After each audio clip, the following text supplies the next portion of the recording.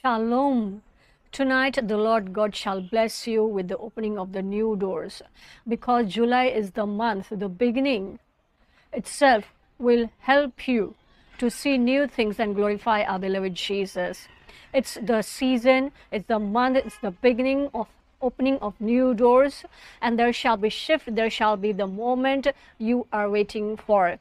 There shall be the uplifting of the spirit. You will feel it deeply within, and this is for the godly reasons, for the calling, for the call, for your service to the Lord. Many people, they still believe that Jesus has died on the cross and he rose again on the third day to bless you with everything that is pleasing for you. But the Lord God doesn't do that. He blesses you for godly reasons, not for ungodly causes. So when you come to the church, you must come to seek spirituality first. And what is needed for the spirituality you shall be given. Not what you want, but what is needed for the anointing. So first you must receive the anointing. You must be connected to your spiritual mother grace. And this I keep on repeating, because once the connection is established, only then this new door shall be open. So I pray that as I prophesy over your life, let your umbilical cord be connected to that of mine.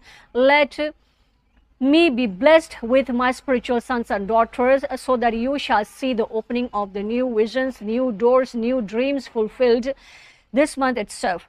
Not only this, but I am closing your past. Whatever is left, whatever is in your past, that you will have to close it. You will have to leave it then and there.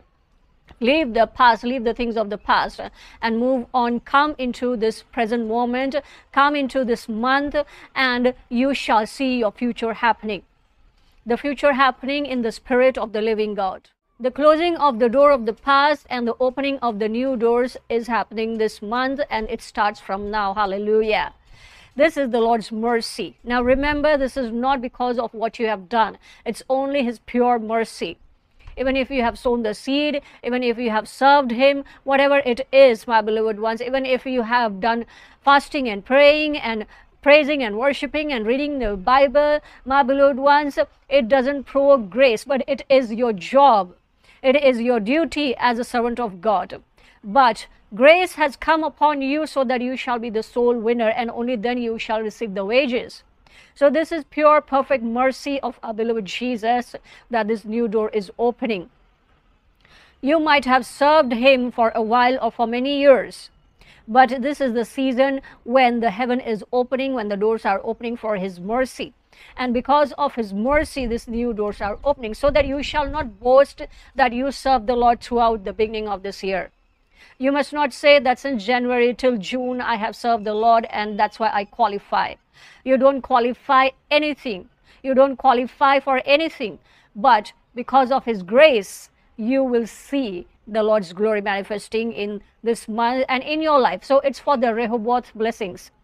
It is for the Rehoboth. Now there shall be shift, and you shall see that you are moving even your body towards the Rehoboth blessings. Your direction earlier was this, which was ungodly, but now your body is moving like this. So from this, you are becoming this and coming in an alignment with the body of Christ. So the body of Christ was here and you were here. You are doing something else. But now from this month, the Lord is moving your body in an alignment to my calling, in an alignment to the body of Christ, so that you shall not be separated from your own genealogy, from your own people in Christ. You are getting connected. If your body is connected to Christ, you are connected to Christ, you are the body of Christ, and you are going to remain perfectly connected, and you will walk for serving the Lord. That is for saving the souls, for salvation, and it will become easier for you. It was so difficult for you to be like this and keep on seeking from God, and your body was not meant for God. But now, my beloved ones, as I am closing your past, you are being turned by the Spirit of the living God to the perfect will of the Lord. So your body is for the godly reasons. The perfect will of the Lord is marriage for you. Hallelujah.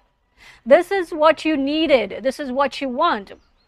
but the devil is distracting you and making you believe that this is not what you are looking for, but marriage is what you need. So once you are in an alignment with the body of Christ, now the first thing you will receive is the marriage, and then the blessings, the Rehoboth blessings of your firstborn.